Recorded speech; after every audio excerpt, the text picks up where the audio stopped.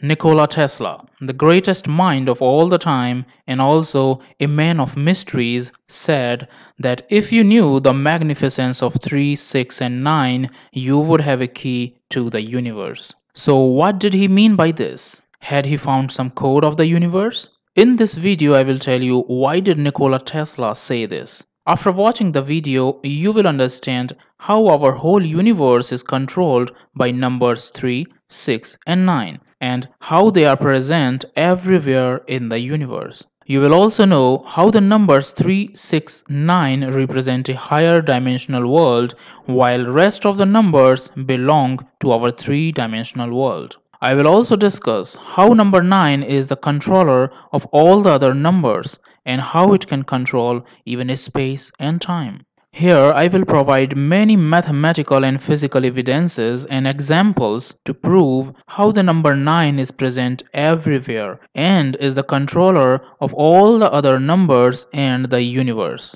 Our universe is so mathematical. Almost everything in nature is highly symmetrical and follows geometrical patterns. We can see these patterns in the form of golden ratio and Fibonacci sequence present in many things in the nature. Everything is made up of particles, and if we go deeper at even more microscopic level, we reach into the quantum world, which is pure mathematics. All the living things in this world are made up of cells. Multicellular organisms are formed by the division of a single cell. A single cell divides into two cells, then after division of both the cells, we get four cells.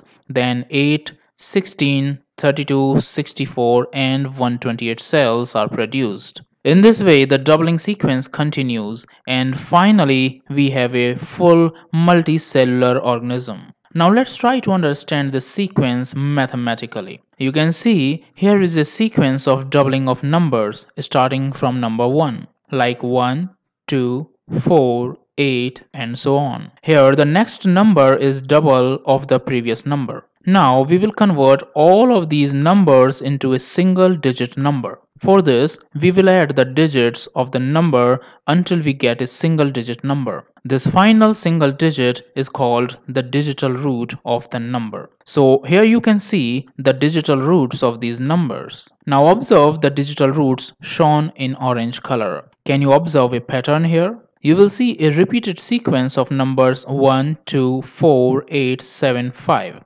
Even if you repeat it up to infinity, the same pattern repeats. Now, instead of doubling the numbers, let's halve the numbers repeatedly. This time also we will start with number 1. Add all the digits of the number and get the digital root as shown here. You will be surprised to see that this time too we get the same numbers repeatedly that we got in case of doubling the numbers. So in both the cases of doubling and halving the numbers, we are getting the same numbers 1, 2, 4, 8, 7, and 5. Did you notice one amazing thing here? In both the sequences, numbers 3, 6, and 9 are missing every time. In the diagram, these repeating numbers 1, 2, 4, 8, 7, and 5 are shown in a white color. And the numbers that are missing in the sequence every time, that is 3, 6, and 9, are shown by yellow color.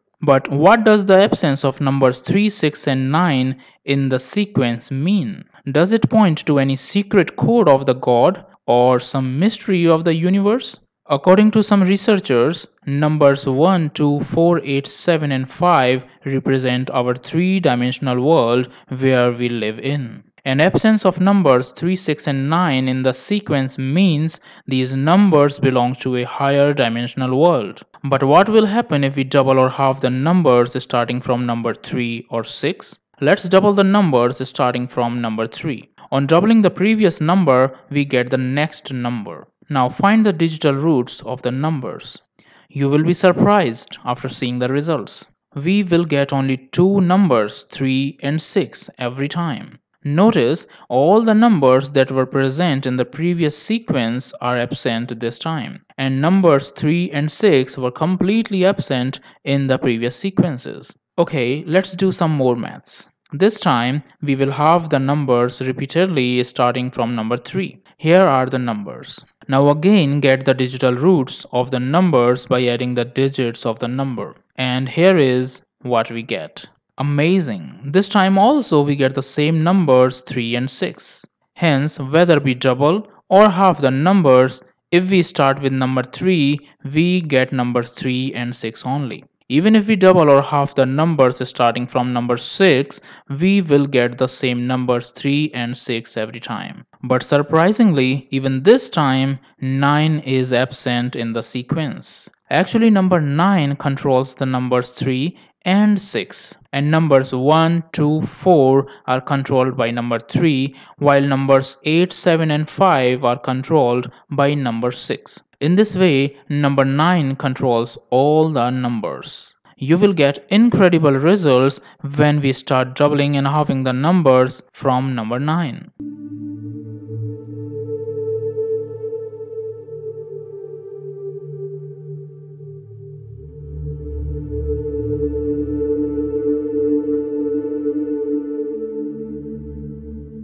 We are getting only a single number, number 9. What will happen if we halve the numbers repeatedly starting from number 9?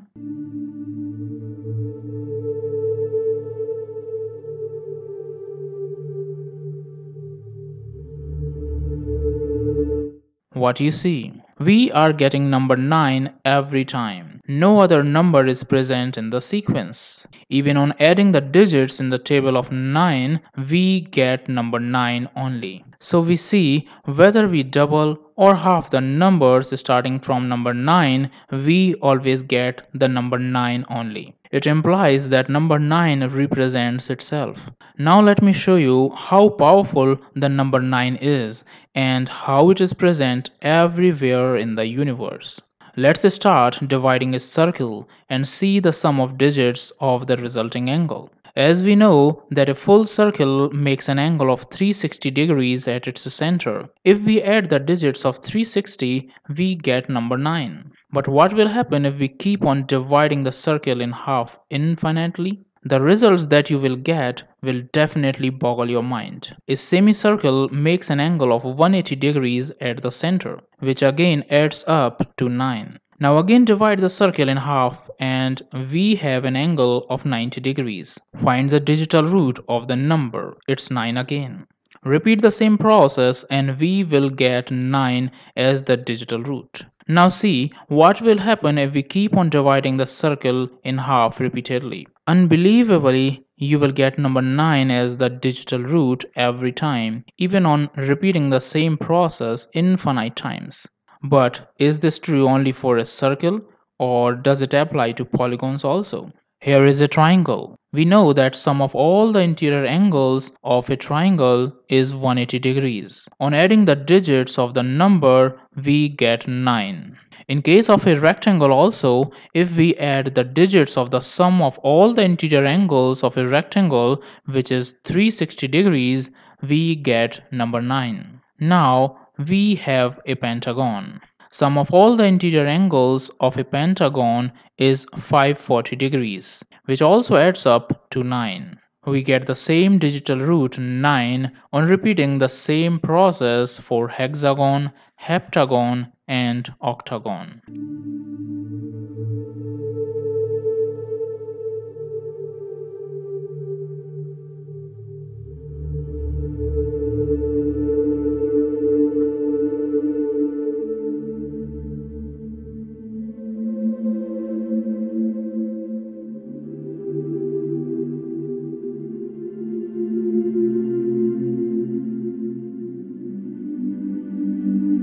If we keep on increasing the number of sides of the polygon, we will get the same number 9 every time. Did you notice an amazing thing here? When we were dividing the circle in half repeatedly, we were reaching the singularity of space. As every time we got number 9, it means number 9 follows the space up to its singularity. And when we were increasing the number of sides of the polygon was looking like a circle. As the number of sides of the polygon approaches infinity, it becomes a circle. As in all the polygons, we got number 9, it means number 9 also follows a space up to infinity. So it is clear that number 9 is present from singularity of space to the infinity of space. Now I will give you some more examples that will help you in believing that number 9 exists at all the places in the universe.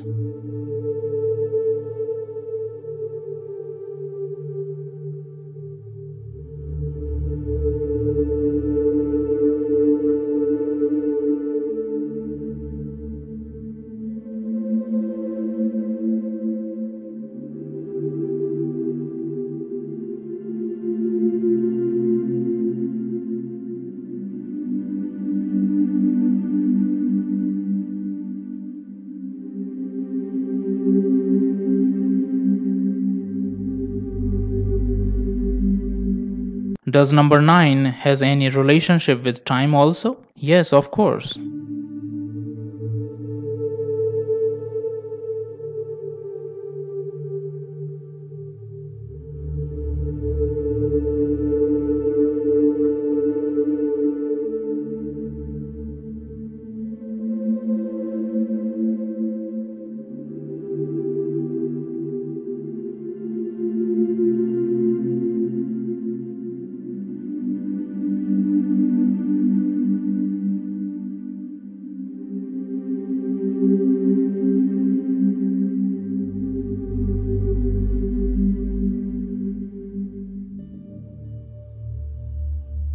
It proves that number 9 is present everywhere in space and time. This is not all. If we talk about Hindu religion, we will find number 9 at different places. It has been found by the researchers that our universe vibrates at a frequency of 432 Hz. This 432 Hz also reduces to 9. A well-known symbol of Om, on pronouncing correctly, produces a frequency of 432 Hz, the frequency at which the universe vibrates. On observing the shape of the Om symbol, it appears to be a combination of 3, 6 and 9 with number 9 at the top of 3 and 6. A sacred number in Hinduism, 108, reduces to 9. Number of chapters in Srimad Bhagavad Gita is 18. Mahabharata war lasted for 18 days. Number of warriors left alive after the Mahabharata war was 18. Now I will prove how number 9 represents everything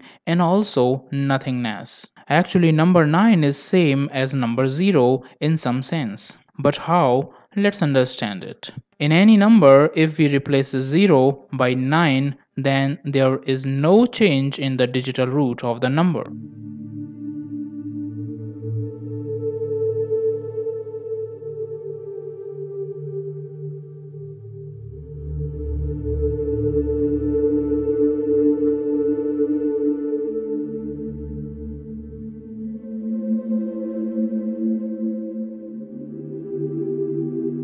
One more thing, as we get 0 on multiplying any number by 0, in the same way we get number 9 as the digital root on multiplying it with number 9, since 0 is same as 9. Let me tell you one more amazing fact about number 9. If we add all the numbers except number 9, that is from number 0 to number 8, the sum reduces to number 9. Hence we can say that number 9 represents all the other numbers. It represents itself and also nothingness and everything. Number 9 is the king of all the numbers that controls all the other numbers and space-time. So friends, this was all about the mystery of numbers 3, 6 and 9. If you found the video interesting and informative, then please like and share the video. And to get the notifications of more such videos, subscribe to my YouTube channel Engineering Made Easy. Thank you for watching the video completely. See you soon in the next video. Till then, bye bye and take care.